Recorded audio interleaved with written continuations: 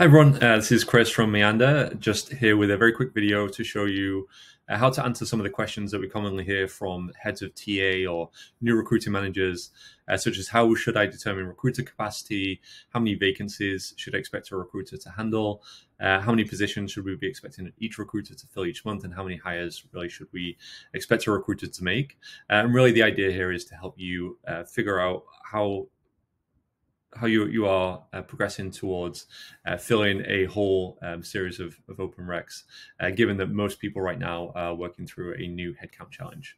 And so I built a very simple model. I've used this model in the past to really give a quick sanity check to see if we have the right rec load across the team, if we have the right kind of activity level throughout the funnel, and whether we're actually expecting to hit goals or come close in a given quarter or a given year.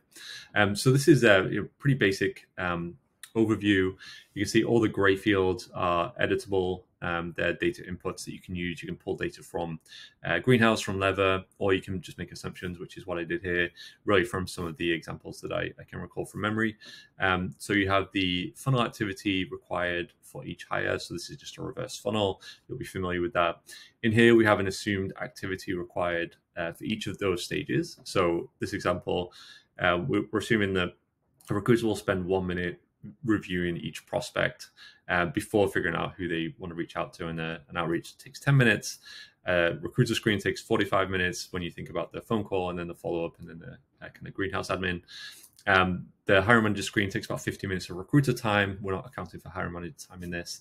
And then total interview time, really the recruiter is heavily involved with debriefs and everything else that comes with that. So what you can see is that for these three different pipelines that we are envisioning for this early stage company, maybe you have an entry level. This could be kind of early career campus hiring. It could be programmatic sales hiring, could be warehouse hiring, where you get a steady inbound. And all you really need to do is review candidates, screen them, and get them through the door. The business hiring is a little more kind of outreach, where you're engaging passive candidates. And so you can see that for 100 prospects that you reach out to, maybe you actually get on the phone with 20 of them. And with technical hiring, we know it's a little more complicated. So it'll take kind of twice as many in-mails or emails to get the same number of people on the phone to actually generate those hires at the end. And so here we have the total amount of recruiter hours that is taken to actually generate each hire in a given month. And that's really just a calculation of total activity times by time that the activity takes. We have an input here for utilization. So if recruiters are spending most of the time recruiting, you're probably at like 80% utilization. In some cases, you actually need to drop that down because of different criteria, different work that recruiters need to do. And so what you do is you get the active number of hours per month for each recruiter. And this gives you your hires per recruiter per month. So that answers one of the questions.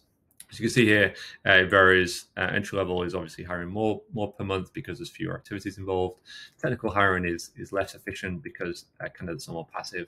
And so that's kind of one of the kind of key metrics you might use. And then coming down to step 2, once you've got your hires per month, you can then start to think about how you assign those requisitions across the team. So in this example, we have 4 recruiters supporting the 3 different pipelines. So what we've done is we've allocated all entry-level hiring to one of the recruiters. We've split business hiring across 2. Maybe Amy focuses 100% on business. Brian is split 50-50 between business and technical hiring. And then Chloe is just purely focused on technical hiring. And so what you can see here is for a given kind of new rec load of 25, split across all these different recruiters, we are kind of getting different hires per month per recruiter. And this is a good way to set goals to complete the total 25 hires. And we can see if we look at the amount of recruiting hours available by month, we can see that actually if we start in March, by May, we're going to have a little capacity with Brian. And so when we think about new recs being added, we can think about where those recs are assigned to. And you can actually edit this, so you can experiment with maybe giving all technical roles to one person, to Chloe, and then splitting the business roles evenly across Amy and Brian. So now you can actually see Amy and Brian are going to run out of work to do in May, but the technical roles are going to take longer to fill, as Chloe won't really have that extra capacity until July.